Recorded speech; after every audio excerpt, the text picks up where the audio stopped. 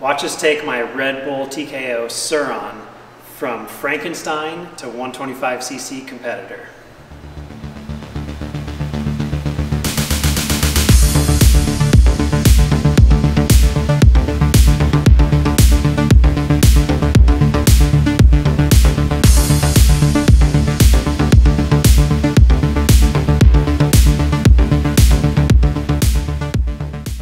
Hey everyone, it's Brian from Charge Cycle Works. Today we're going to be talking about my personal bike.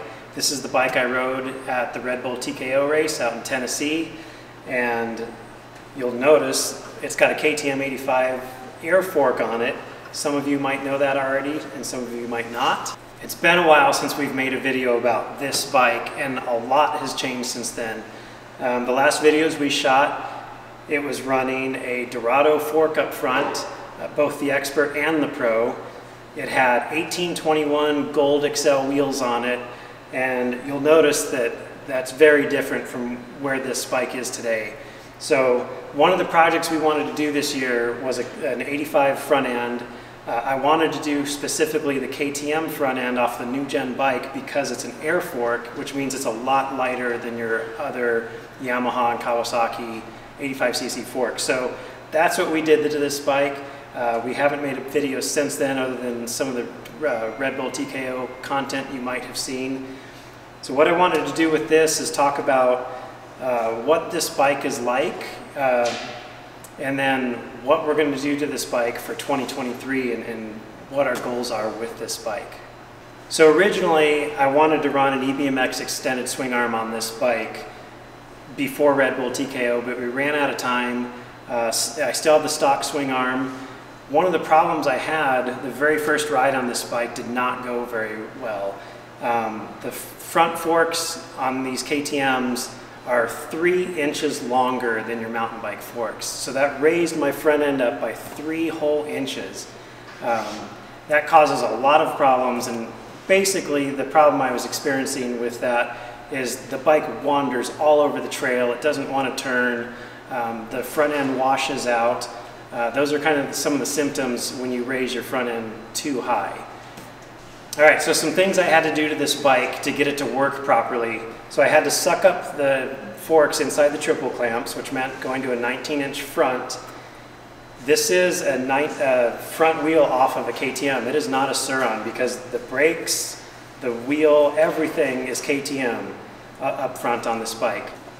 Now with that 19 up front, I had to raise the rear end of this bike significantly, and that's why I didn't put the EBMX swing arm on it. I needed to run an 1.5 inch linkage to raise the rear end 1.5 inches to help it compensate for these long forks. And that's where we ran out of time and why I didn't put the EBMX swing arm on there. Now by doing all of this, the geometry is close, but it's not perfect. The bike is still a little bit nose high. It still doesn't quite turn with the steering precision that I want it to turn with. But don't get me wrong, this bike is awesome. But we're going to make it even more awesome. We are going to build the biggest, baddest, fastest Surron capable of competing against a 125cc motocross bike. Get that out of here. All right, we have 3 goals with this bike. Number 1, get this question all the time. I think Nate has asked me this question at least 1,000 times. Why isn't there a 21-inch tire on this gigantic KTM fork? So that's one goal, getting a 21-inch on here. All right, goal number 2. If you've watched any of the Red Bull TKO content, not just from us but from others, you'll know that every single Surron at that race overheated. I overheated, Nate overheated, Brett overheated. We all overheated multiple times during that race. And that was really unfortunate because I'm confident Brett could have walked away with that race if he had not overheated multiple times. So that's goal number 2, solve the overheating issues with the power outputs on this bike. Goal number 3, I've already talked about this a little bit. It's the geometry, it's the handling of the bike. The front end is tall because of this long fork. We've got to raise the rear end up. So goal number 3 is just general handling and chassis geometry improvements to make this KTM fork work the way we want it to work. So why couldn't I run a 21-inch wheel with this big KTM fork? I mean, it's longer, right? So you should be able to fit a 21-inch, no problem. The problem is I had to lower the front end of the fork, which means I had to raise the forks up until they hit the handlebars to lower the front end. When I did that, I lost the clearance needed for the suspension travel in a 21-inch. If I ran a 21-inch up front on this bike right now and hit a big jump, the tire would probably contact the triple clamp and I would end up over the handlebars. Don't want that to happen, that's no fun. In order for me to fit a 21-inch on this fork, I've got to lower the fork again, which means I've got to raise the rear end significantly, hopefully 1.5 inches. And this is how we're going to do that. I'm sure you guys have seen this before in some of our other videos. This is the EBMX extended swing arm. By installing this on my bike, I'll gain about 1 inch of additional rear height. So that's going to be part of the solution. Another way we're going to raise the rear end is through a different tire selection. So if you've seen our other videos, you know that we almost always run a 90-118 rear tire on a Surron. And the reason is it fits great inside of a factory swing arm and it's a lightweight tire. Now, if we go up to a 100-118 like this Shinko we have here, I'm going to gain about another inch or so clearance just by changing out my tire. All right, goal number 2 is to stop the overheating that I've had on this bike. If you didn't know this already, Charged Cycle Works is now a KO dealer, so we now sell the KO products. We're hopeful that the KO motor is capable of handling the power outputs that we want out of this bike without overheating. So this is our solution to overheating.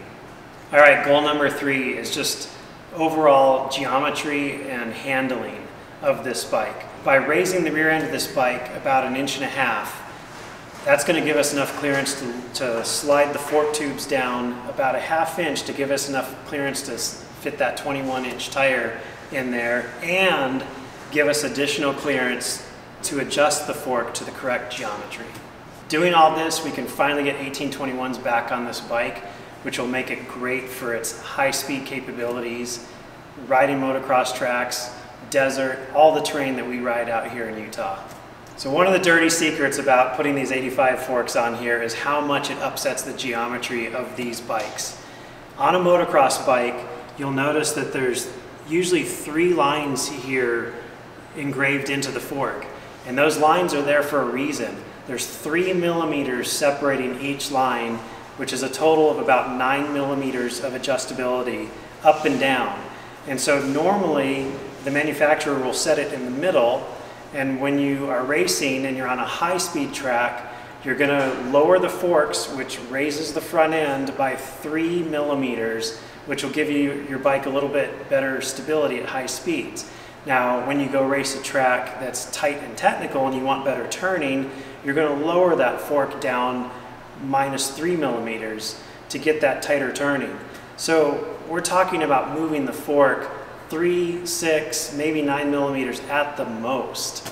And when we're installing things like lift linkages into the rear end or these forks, we're not moving at millimeters, we're moving at inches, and that's a gigantic problem with how the bike handles, and that's one of our goals to fix in this project. Stay tuned for our next video where we're going to build the bike and you're going to see the end result and how this all turns out. Are we going to be able to accomplish all 3 goals? Let's find out.